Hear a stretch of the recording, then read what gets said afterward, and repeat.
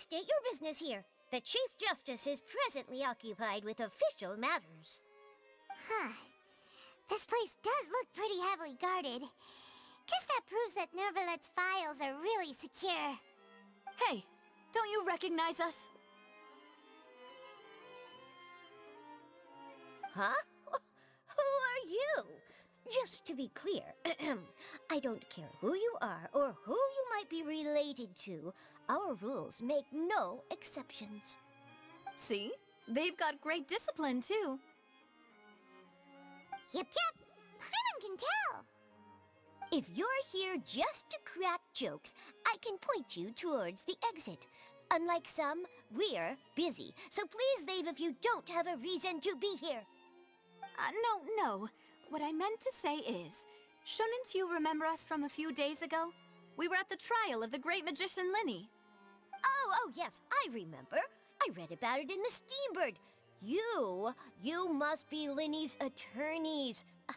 It's all coming back to me now. We're here today to report and archive some information on a follow-up case. Huh, is that even a thing? Aren't we supposed to meet one pink one to actually help us? Or maybe that's gonna be a little later. Or maybe never, and that was just for marketing. It should not be the first. Of course. Don't worry. We're here on official business. You can trust us. All right then, I'll let you through. The Chief Justice is just inside. Thanks so much.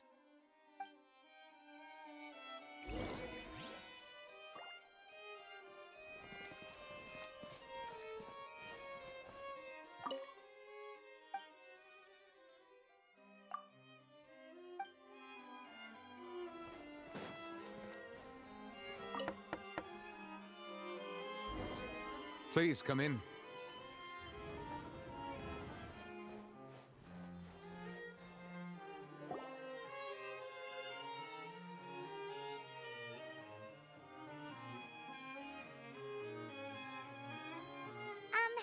Sorry to barge in, Monsieur Nervalet.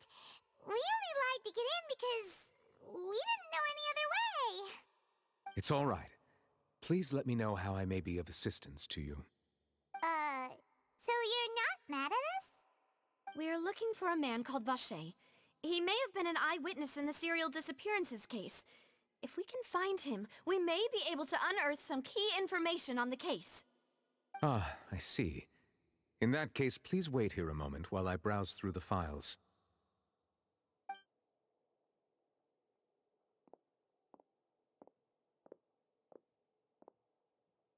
Who knew that Nervalet would be so easy to talk to?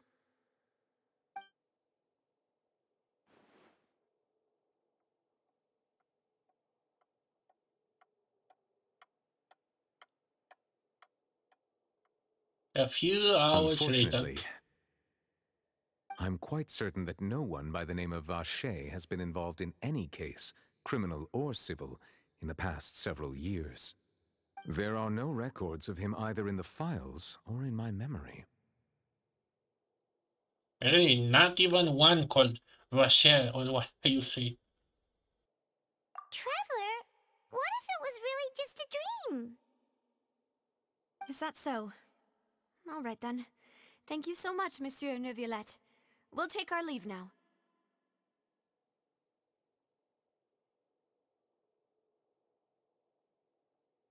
Ahem.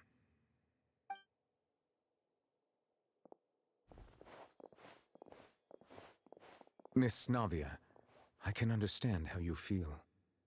Your father, Callus, was a truly exceptional man. We deeply regret his passing.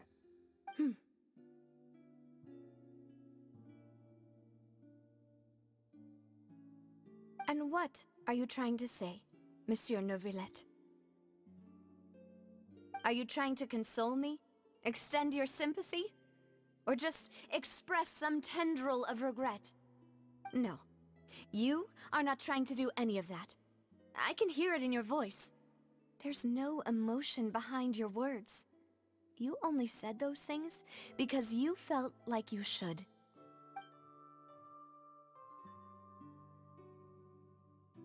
It's just like last time.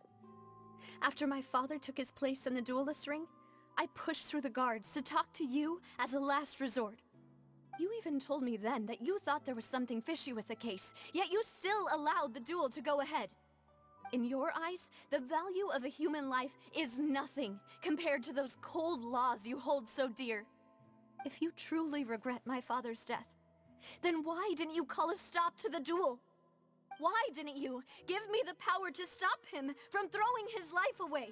Why did you just let him die, despised and hated by all? Everything was hanging on a thread at that moment. Just the tiniest effort could have changed everything. There are still so many things I never got to tell him. So many questions he still owes me answers to. If you really have no heart, then just look me in the eyes. I, Navia, will show you the true meaning of regret. I'm sorry, Miss Navia. You and my father are truly alike. You keep all kinds of things in your heart and never say a word to anyone. It's not so much that you can't feel, but that you would never express anything. Oh well. In any case, everyone already knows full well the apathy of the Chief Justice. My apologies for taking my emotions out on you, Monsieur Chief Justice. Let's go, Traveler and Paimon.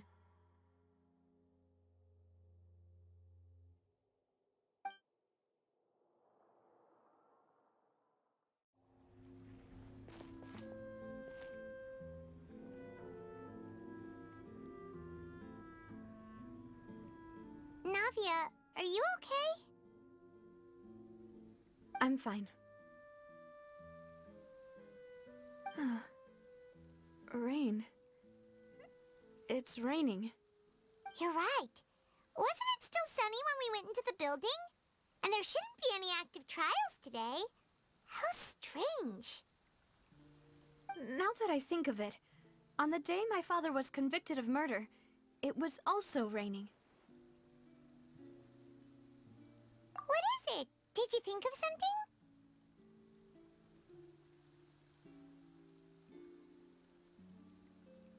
Yeah, he was outside. It was uncovered and the rain could fall there. Why? Do you think the rain could have affected the crime scene?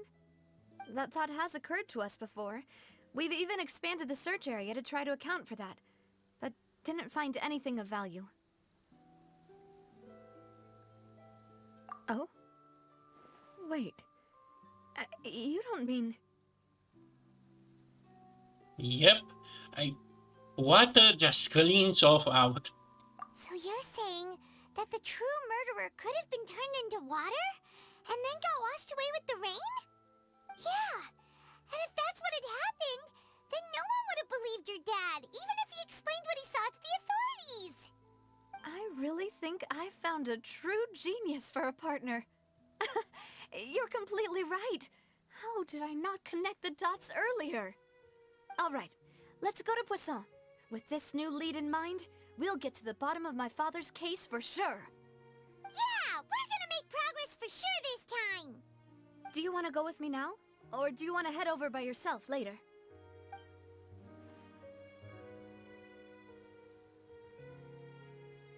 Great. Let's go then.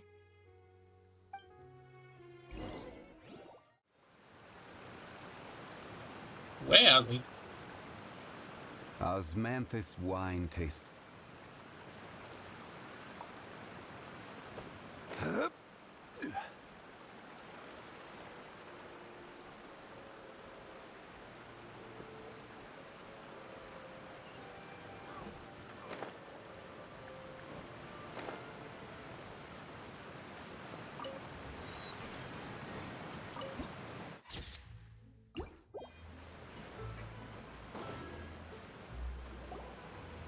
Whoa, what a huge ship!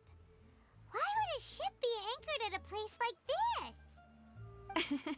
There's no need to be so surprised. While it may look like a ship, it's actually Spina di Rosula's headquarters. My father was the one who asked for it to be built like this. Perhaps our taste in exterior design is the only thing we occasionally had in common. A gigantic and glamorous ship embodies discovery, opportunity, ambition, and conquest. It symbolizes Spina di Rosula's bright and limitless future. And Paimon thought you were bluffing when you said Spina di Rosula had a glorious past. Paimon was confused why a group with such a history would live in the sewers. But now that Paimon has seen this ship for herself, she's been convinced. Well, Poisson is where Spina di Rosula began, after all. It's our main base, our home.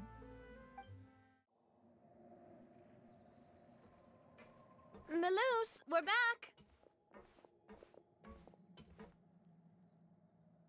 Apologies for the wait, demoiselle, and our most important partners. You said before that you still had some business at the court. What brings you back to Poisson so quickly? About that. It's because my partner here reminded me of something really important.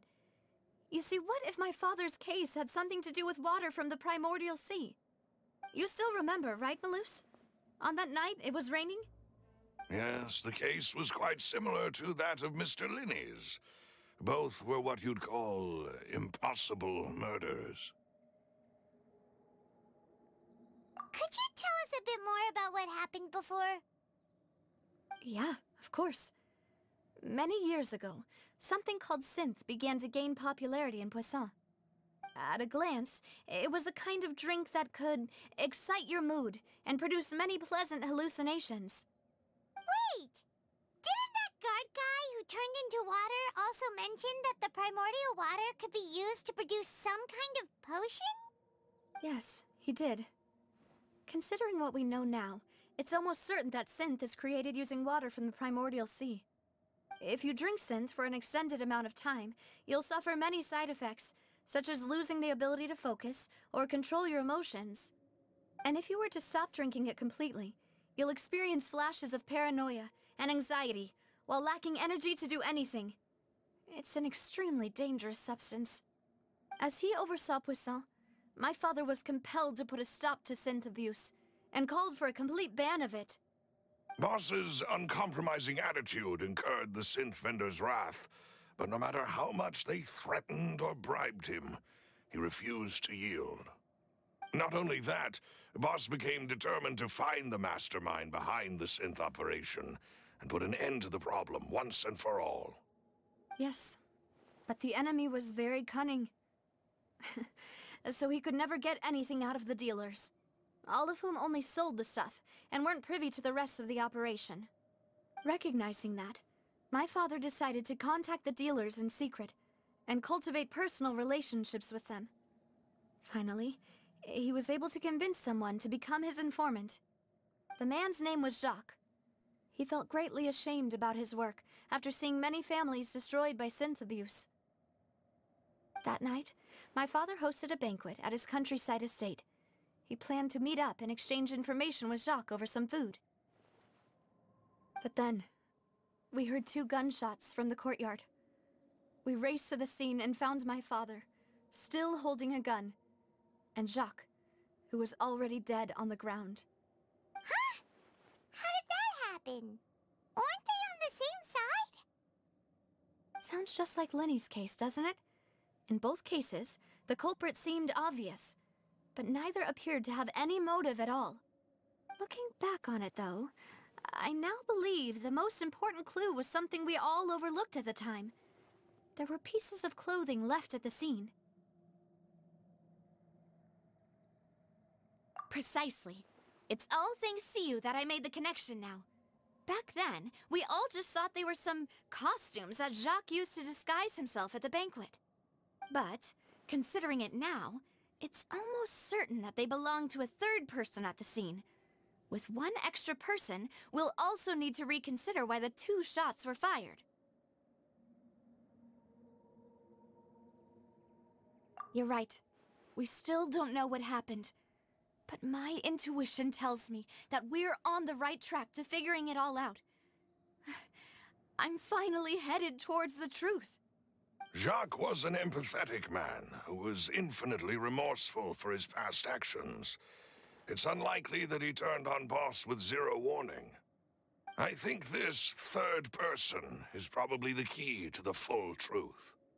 On that note, however, even though this will not please you, demoiselle, as your and your father's butler, I must still offer a word of warning. Our opponent is insidious and cruel. They are extremely difficult to deal with, and Boss has already lost his life trying to bring them to justice. Even though Spina de Rosula has lost most of its former glory, Poisson has welcomed a new time of peace, and we have been allowed to live out our lives.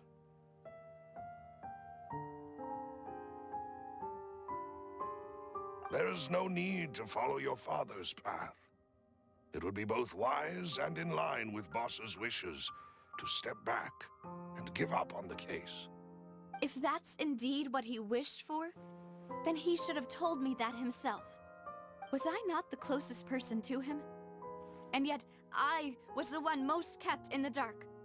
What was the point of him dying without sharing any of the secrets he knew? Did he manage to protect anything in the end? Synth is still here. Callus the Unfaithful is still his epithet. And Spina di Rosula is barely getting by.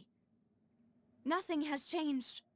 Did he think I'd just accept his meaningless death and live out my life just as meaninglessly? I've never accepted that, ever.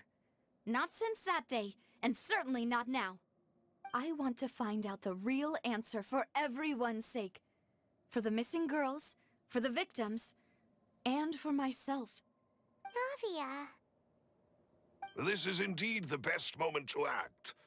Your partner appears to be quite reliable, and more importantly, demoiselle, I think you're also ready to take this on. So you do know something else, Malus? Yes, I do. In fact, even before that banquet, Boss already knew of the connection between Synth and the serial disappearances case. But what drove all the tensions to the boiling point was the revelation that you, demoiselle, had been selected as the next target to disappear. What? Boss also didn't tell you that he had been diagnosed with a rare illness. The doctors told him that he had no more than 5 years left to live. And the serial disappearances case caused him great anxiety.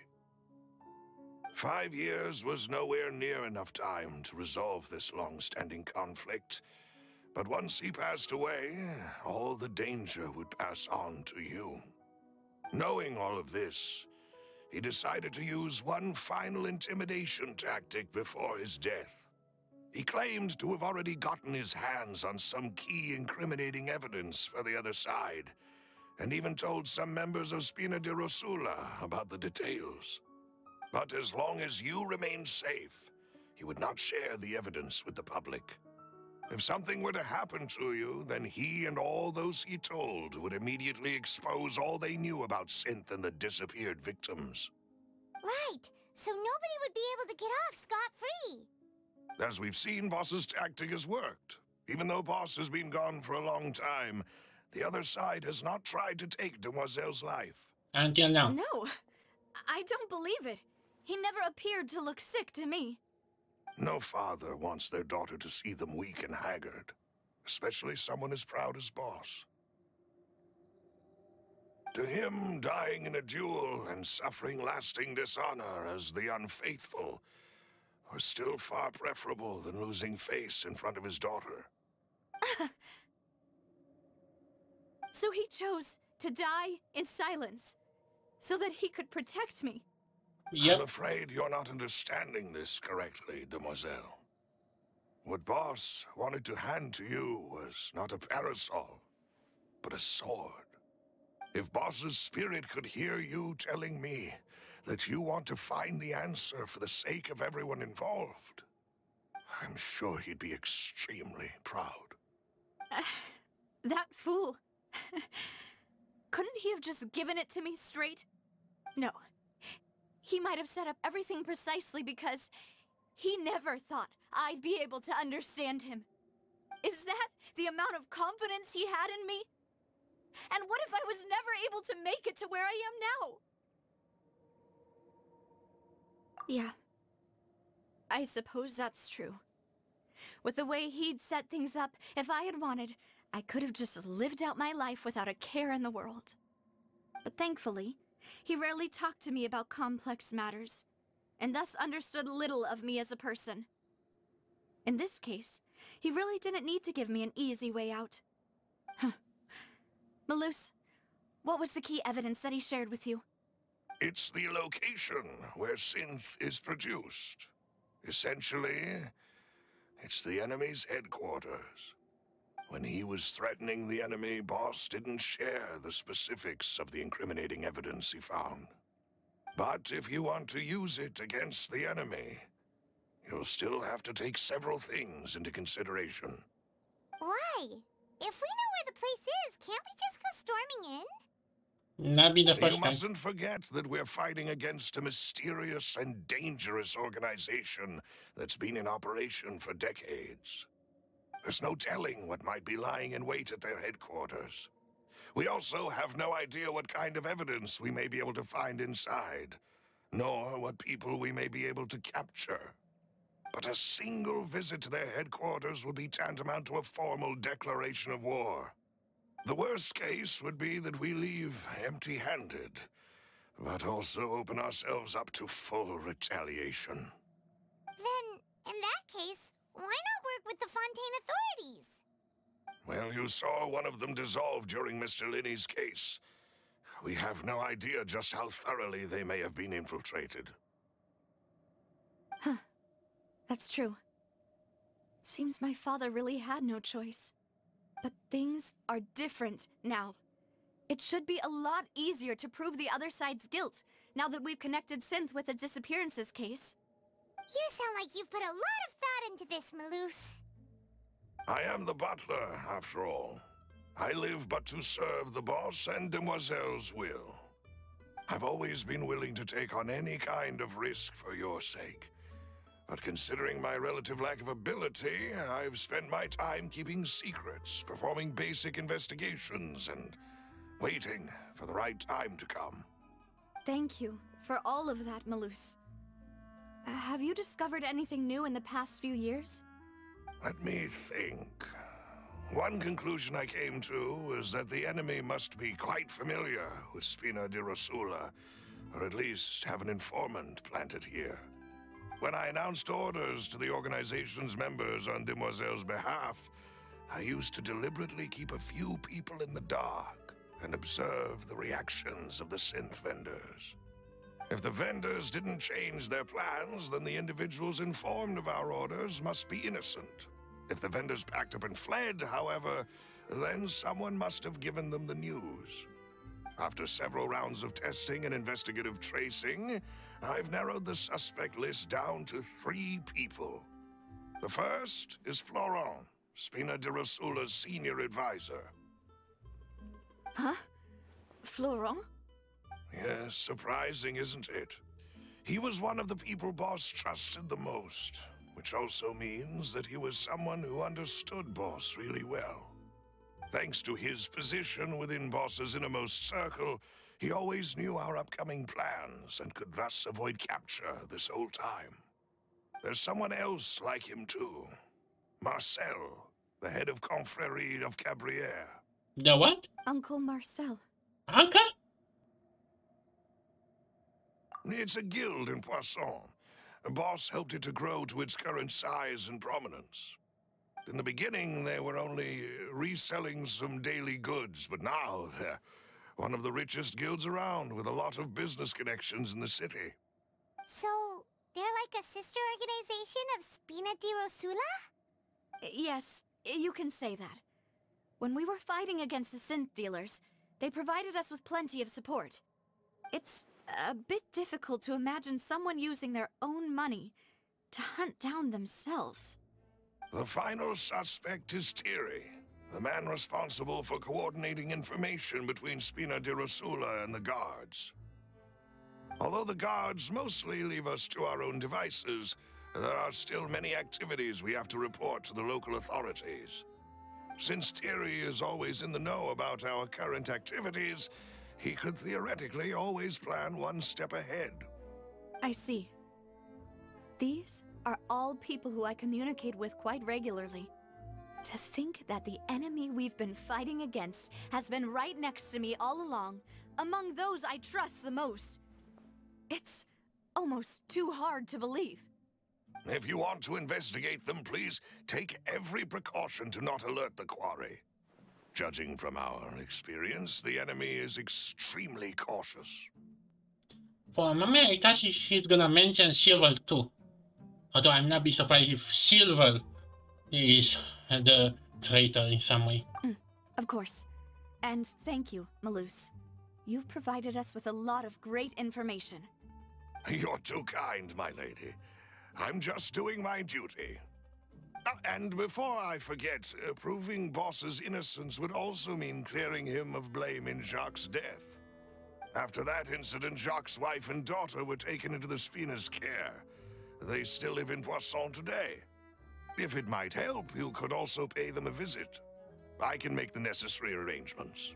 Oh, thank you so much, Malus. You really are the best. A new case awaits, my dear partner. I hope we can work together to uncover the truth and end this case once and for all. A new case. Oh boy. Oh wait, we are actually starting a new case.